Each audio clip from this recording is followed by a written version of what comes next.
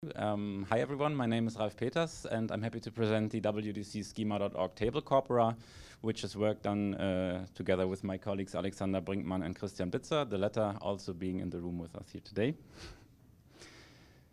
Let me check how I can advance the slides. Tom? Arrow keys. Oh, we had this problem yesterday, right? Sometimes it just doesn't work. Okay, I just had it was out of focus, okay. So a little bit of motivation maybe first. So I think all of you know what tables or relational tables look like. Today we have a lot of table corpora containing millions of heterogeneous tables. These are usually used by the research on, for example, table representation learning, data retrieval, data integration, usually for doing some kind of training and evaluation of machine learning algorithms.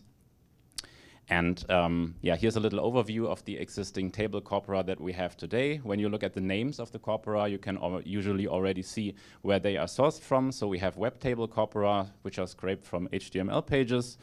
We have wiki tables, which is a corpus scraped from Wikipedia, and also something like Git tables, where the source is the main source is GitHub.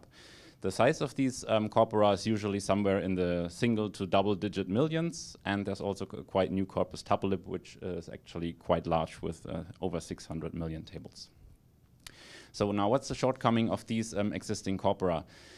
First of all, they are heterogeneous with respect to their schemata and value formats, and especially this schema heterogeneity among the tables makes it quite difficult to combine data from multiple tables together, or for example, focus on specific types of entities and attributes. So if you look at the example here, we have two tables of airlines, and I drew with the arrows here some of the matching columns. For example, in the right-hand table, the name of the airline is, the column is called name. In the left-hand table, it's called airline. Same for this airline code or IATA code in the left-hand table. So it's not completely trivial to actually match these tables and find this without doing some kind of schema matching process, which then needs to be evaluated again. So this is where we come in with the WDC Schema.org table corpora. This corpus contains 9 million relational tables, which cover over 44 different types of entities, including products, local businesses, and movies, for example. And the special thing here is that we are actually using a single shared schema across these tables to describe these entities. Now I'm going to say a few words about where this shared schema is coming from. So what we are doing is we are using schema.org annotations on the web to build these tables. So schema.org is the vocabulary for annotating data in HTML pages. And today, over 40% of all the websites actually contain these annotations, as the search engines use them in their applications, which is an incentive for website owners to actually use them to mark up their data.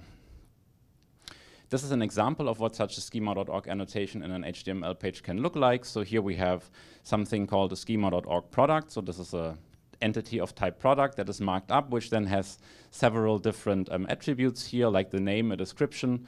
We have a product ID and also some rating information. And what we are doing now is that we are using these annotations. More specifically, we start with the common crawl. So this is a large monthly crawl of the internet. In the example of the table corpus of 2023, we use the common crawl from October 2023, which contains 3.3 billion HTML pages from 34 million hosts. And then we have 4 steps, a 4-step process to create our corpora. So first we extract this data from the common crawl, then we group the data by host and entity class. And then these 2 steps are followed by 2 more cleansing steps to cleanse these tables a little bit, which then results in our final corpora. Let me say a few words about these 4 steps. So like I said, first of all, we need to extract the schema.org data. In this common crawl version of October 2023, we find over 1.7 billion pages that actually contain these structured annotations from 15.3 million hosts, and then we extract them from these HTML pages. In the second step, we group them by host and class. So what we do in the end is that we create 1 table per host. So this could, for example, be the host imdb.com, and the class of the entities that we are extracting is schema.org movie. So in the end, this table will contain all the movies which are marked up on web pages of the host imdb.com. At this stage, we have an amount of data of 7.5 million tables with 1.4 billion rows. This is then followed by the first cleansing step, where we want to remove listing pages and sparse entities. So first of all, we only consider entities that have at least 3 attributes to limit the sparsity in our tables. And then also we want to remove these kind of listing pages where you have a page that just lists a lot of entities, where then usually the description of these entities or the marked up attributes of these entities are not that full. So to detect those, we actually look on any page where we find more than a single entity marked up, if we can find any outlier there based on attribute count and value length, so positive outlier, so any entity that has actually a larger attribute count and a larger value length than the others, because then usually this is a detail page for this entity, and all of the other entities are actually part of some kind of listing, like similar products or something like this. And if we find any of these positive outliers, we just extract those. If we don't find them, then we dismiss this page completely. And at this stage, we have 5 million tables with 429 million rows. And then in the final step, we just do a very simple content-based deduplication on exact matching. So we just really deduplicate on exact matches on all attributes, and we also finally we remove those columns per table that have a density with less than 25%. This then leads us to the final size of our 2023 corpus, which is 5 million tables with 361 million rows. Yeah, and this is now the result. This is an example table or part of an example of a table from our corpus. So this is actually class movie from the host Netflix.com.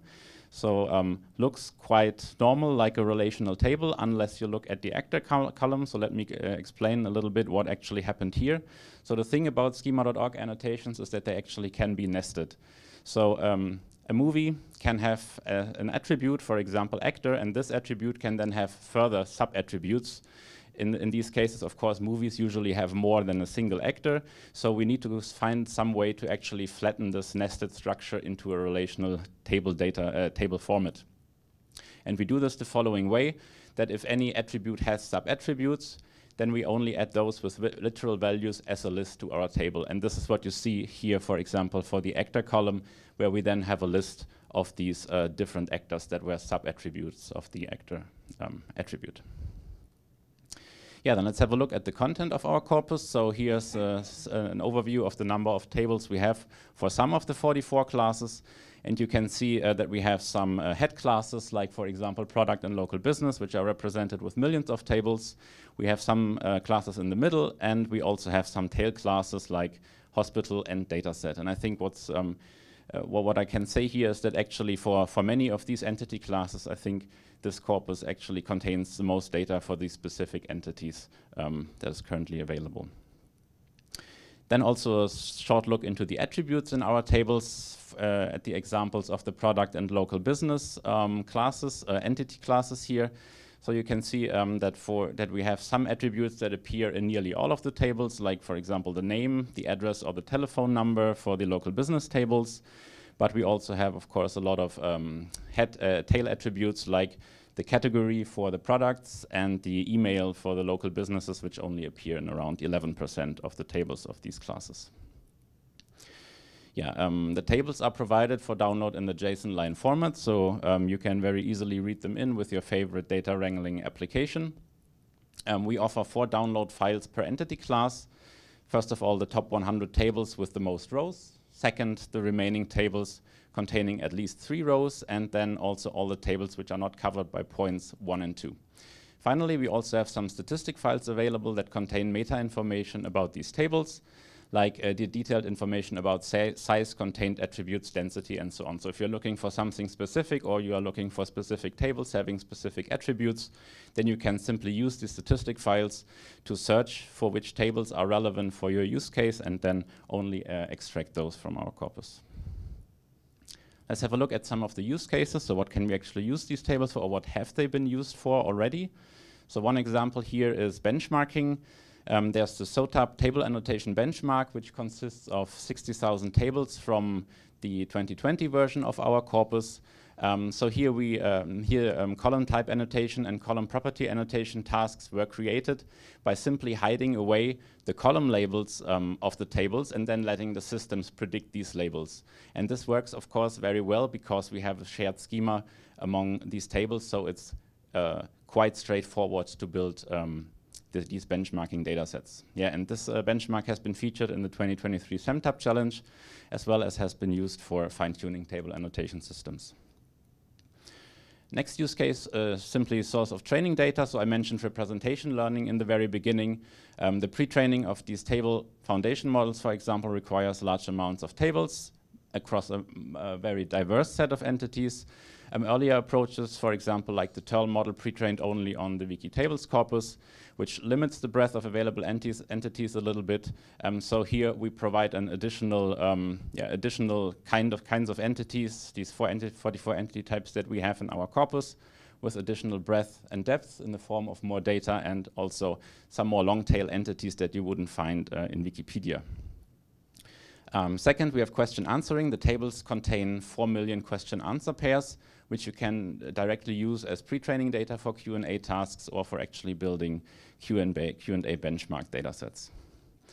Finally, entity matching. So something that we can do in these tables is that we can actually try to find some identifying property for one of our entity classes. So in this example, it's for the local business class. We use the telephone number. So telephone numbers usually identify the different businesses very well. And what we can do here now is that we can simply link entities across tables by comparing these telephone numbers. So telephone numbers are also easy to normalize. There are many libraries available to do this.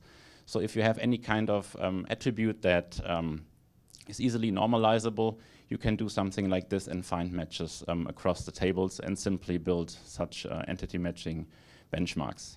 So this is easier than, for example, doing it over the street address, where it's a lot harder with the heterogeneity that can happen there. For example, for products, you can have something like the product IDs that are marked up. You can use those for linking entities across the tables. Yeah, so let me conclude. So existing table corpora, while they are extensive, do not offer this shared schema, making this linking of entities and attributes across tables quite difficult. This is where our corpus comes in. We offer 9 million relational tables with a shared schema covering 44 entity types. And these properties make these corpora useful across a wide range of use cases, like, for example, like I said, the semi-automatic creation of benchmarks or as a source of training data. So thank you very much for listening. Here are the QR codes for the downloads of the corpora, and we hope they prove useful for your research. Thank you.